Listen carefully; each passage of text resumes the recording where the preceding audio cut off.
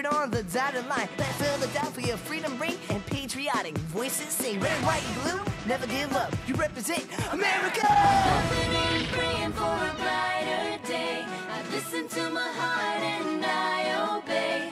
How can I see it any other way? I'm looking at life with my own eyes.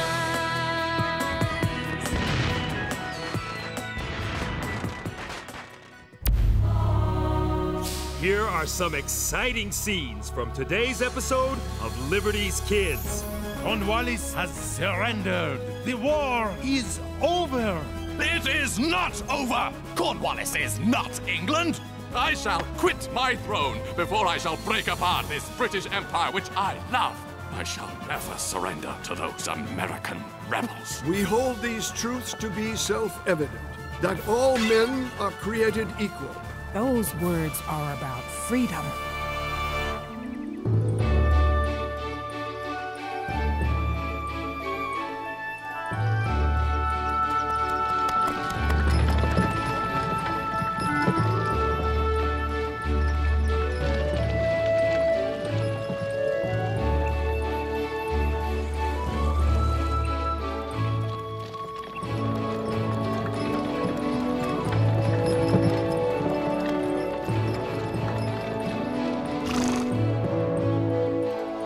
I built the house back in '35. I'm told it's the oldest complete house in all the Berkshires. It was in this house that we drafted our statement of grievances against English rule. Unfortunately, you can see how much attention King George paid to it. Thank you, Betty. You're welcome, ma'am. Betty, come here.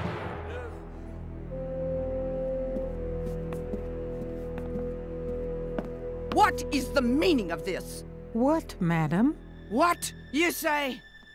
Look, dust on my Wedgwood vase. I'll fix it right away, madam.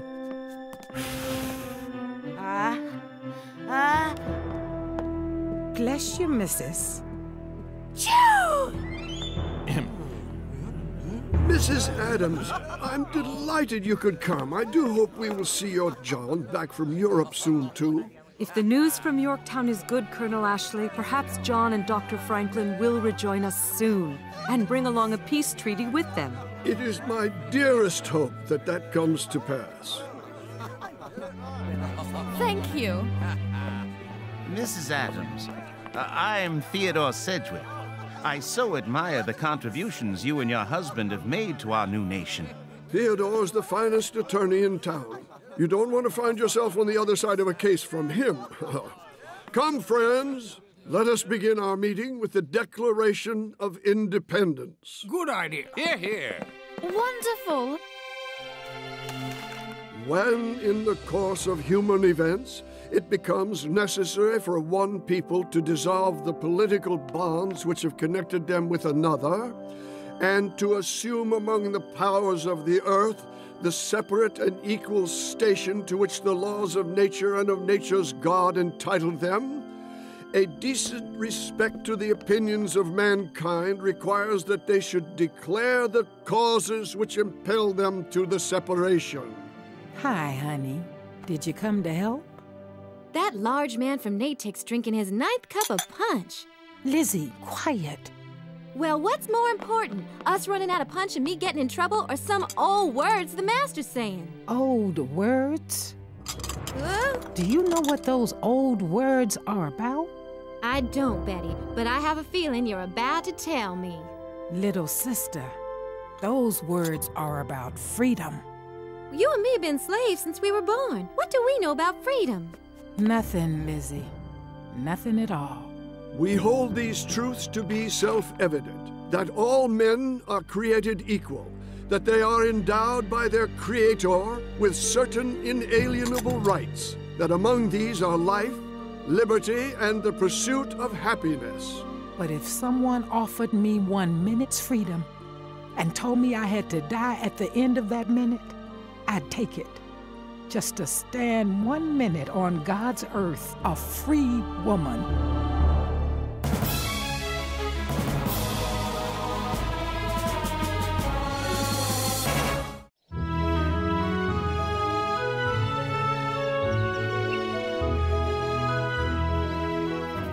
Mother. So much has happened since I last wrote.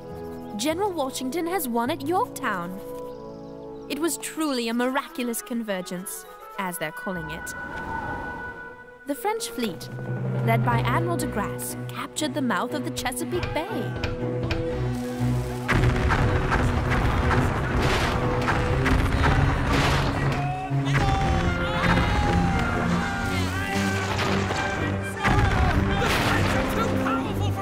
This trapped General Cornwallis.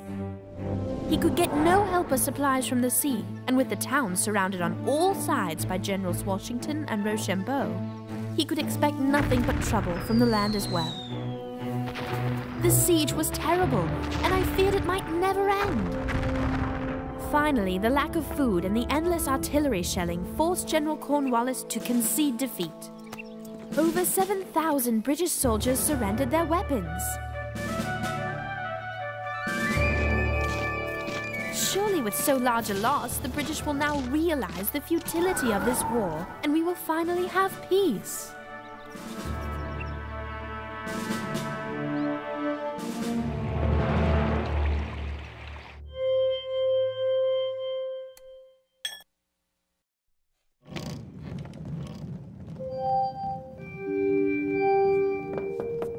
Entrez. Dr. Franklin, wonderful news! Victory at Yorktown! Cornwallis has surrendered. The war is over. This is indeed wonderful news, mon ami. But is the war really over? That, I think, will be up to King George to decide. It is not over! What of our other generals, Cornwallis is not England! What of Clinton and his 6,000 men? What of our fleet? We are the largest naval force on the ocean, sir, and I'll thank you to remember that. We have defeated these colonists time and again, and we shall do so now. This changes nothing, and I shall write as much to the Secretary of State for America myself, directly. Away with you! I have business to attend to. Dear sir, there will be no peace without honor.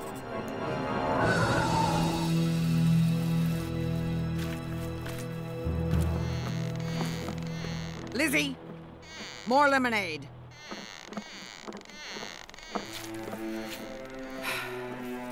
I'll get it, madam. I told Lizzie to do it. Lizzie? Right now!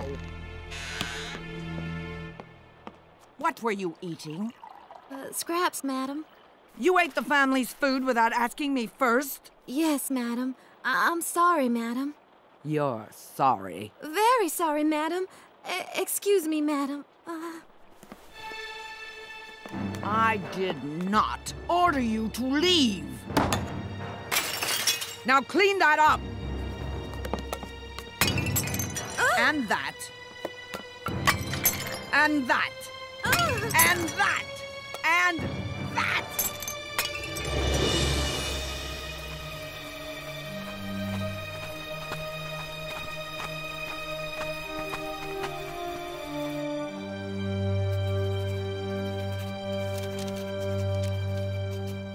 This is fascinating, Mr. Sedgwick. I think I should like to practice law myself someday. With all respect, Sarah, there are no women lawyers. With all respect, Mr. Sedgwick, perhaps I shall be the first. Perhaps you shall indeed. Excuse me.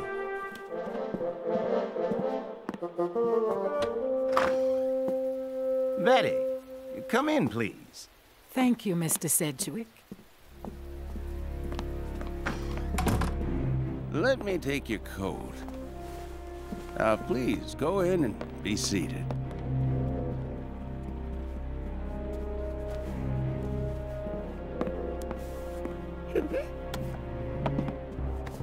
Now, Betty, what can I do for you? Sir, I would like you to help me win my freedom for me and my little girl. Excuse me? I don't want to be a slave. And I don't want my girl to grow up as I did, knowing nothing but slavery. Thank you kindly. You're very welcome. Betty, are you asking me to sue Colonel John Ashley, the most important man in this town, for your freedom? Yes, sir. I fear for my child's well-being. You can't let the child be in harm's way, Mr. Sedgwick. But it's more than that, sir. I heard that paper read that all men are born equal and that every man has a right to freedom. I am not a dumb critter. Won't the law give me my freedom?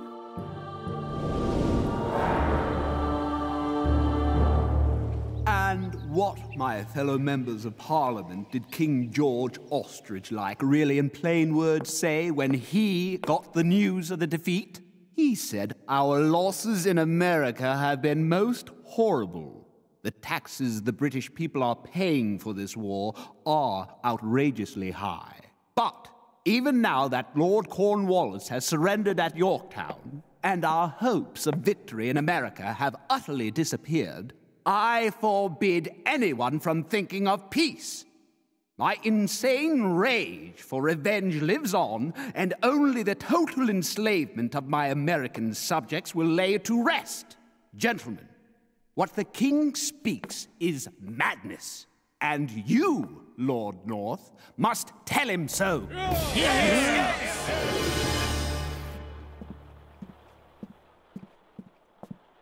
Betty, why did you come to me?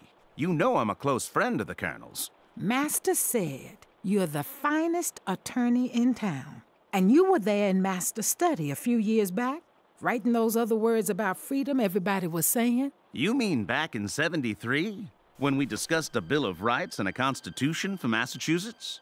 Yes, sir. When I was waiting at table, I was keeping still and minding things. I heard you, gentlemen. In all you said, I never heard but that all people are free and equal. I thought long about it and figured I'd see whether I did not come in among them. So you must help. Has a slave ever won her freedom in court before? Yes, Sarah, a number of times. But those cases were always based on a master promising freedom to his slave and then breaking that promise. Colonel Ashley made no such promise to Betty. So you won't take Betty's case? On the contrary, that's exactly why I will take Betty's case. Yahoo!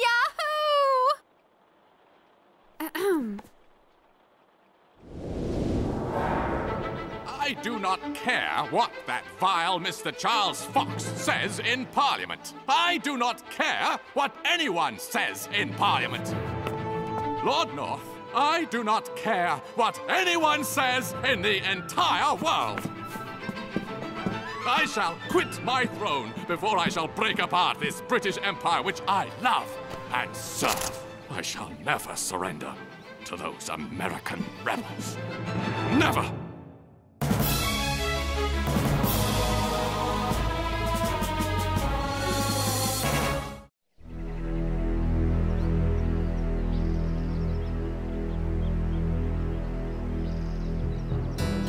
This is a great opportunity for us.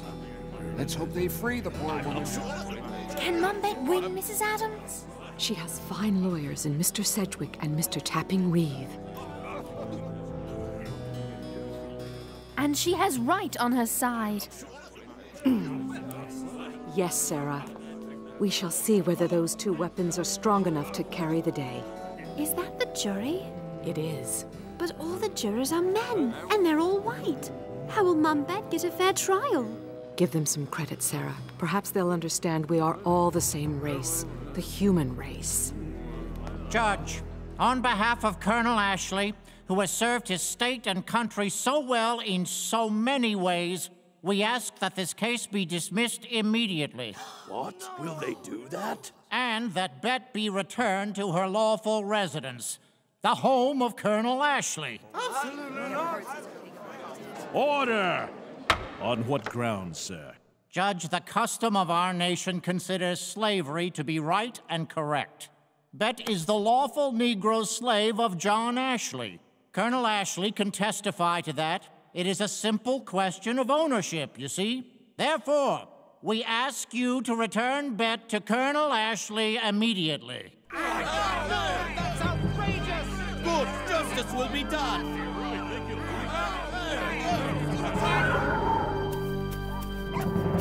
Your Highness. Now my cowardly Premier, Lord North, has sent me his resignation. They are all against me. But I shall not accept this. And I shall not let my colonies go. The British Empire, like these hounds, is strong. The rebels, like the fox, are weak. Majesty, I'm afraid sometimes the fox does escape the hound. The court rejects Colonel Ashley's motion to dismiss this case. Mr. Sedgwick, you may speak for your client. Thank you, Judge. In the past, a slave in Massachusetts has been freed only when a master went back on a promise to free that slave. But we would like to make two different arguments. Two new arguments. First, no Massachusetts law has ever established slavery as legal. I defy Colonel Ashley to show me one that does. Second, even more importantly, even if such a law did exist, it would be canceled out by our state's new constitution. As my client has so wisely pointed out to me, our Massachusetts Constitution states, all men are born free and equal and have certain natural, essential, and unalienable rights, among which may be reckoned the right of enjoying their liberties. Gentlemen, Betty cannot be the lawful slave of Colonel John Ashley for a very simple reason. Slavery is unlawful.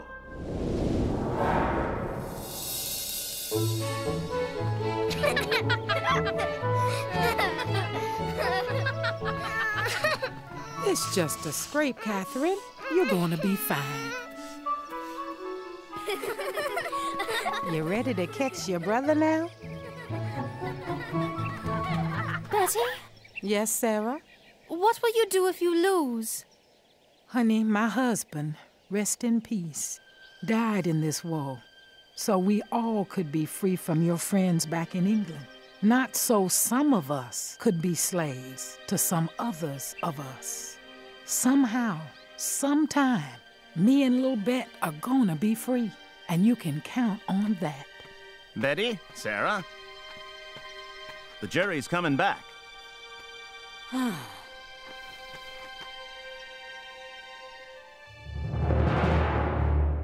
Gentlemen, have you reached a decision? We have, Judge. We find that Bet is not now, nor has she ever been, the legal servant or property of John Ashley. We award 30 shillings in damages to Bet and order John Ashley to pay her for all her service since she was 21 years old. We also declare that John Ashley shall pay all court costs. Congratulations to us all. This is a great day. Isn't it wonderful? All our people shall be free. You got him, Catherine. Good going. Friends, friends, to courage, to freedom, to Mum Bet. To Mum Bet! Hooray! Hooray! I've given myself a new name, a free name. From this moment on, I'm Elizabeth Freeman. Elizabeth Freeman! Hooray! Betty, I'm hoping you'll come back and work for me. For salary, of course. We sure could use you back. Thank you, mister. But I'm gonna stay here with the Sedgwicks. They've done nothing but treat me right. And with 10 children and Mrs. Sedgwick ill, somebody's gotta do the cooking. I'll leave you to it then. Goodbye, Betty. Girls, it sure feels good to call that man mister instead of master. You're free, baby. Just like I always promised. You're free.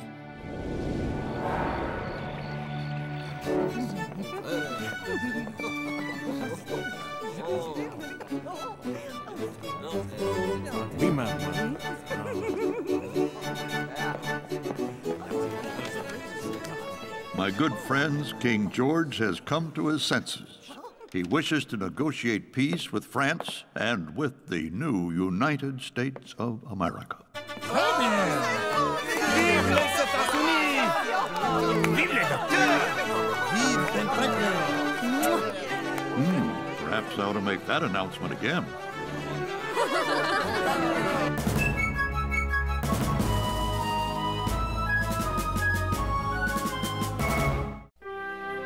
And Mother, there's more good news. Another slave by the name of Cork Walker sued for his freedom in the Supreme Court of Massachusetts. And also won. The decision will surely lead to slavery being outlawed in Massachusetts. Listen to what the Chief Justice said. Slavery took its origin from European nations and the British government. But a different idea has taken place here in America. Everyone is born free and equal. Everyone is entitled to liberty and to have it guarded. Slavery is, in my judgment, as effectively abolished as it can be. Thank you, Mr. Ashley. Mother, these long overdue decisions for liberty give me new hope for my new country. Our new country. I hope and trust that the horror of slavery will soon be abolished in the rest of our 13 states. Forever. For Mother, if one American is not free, none of us are.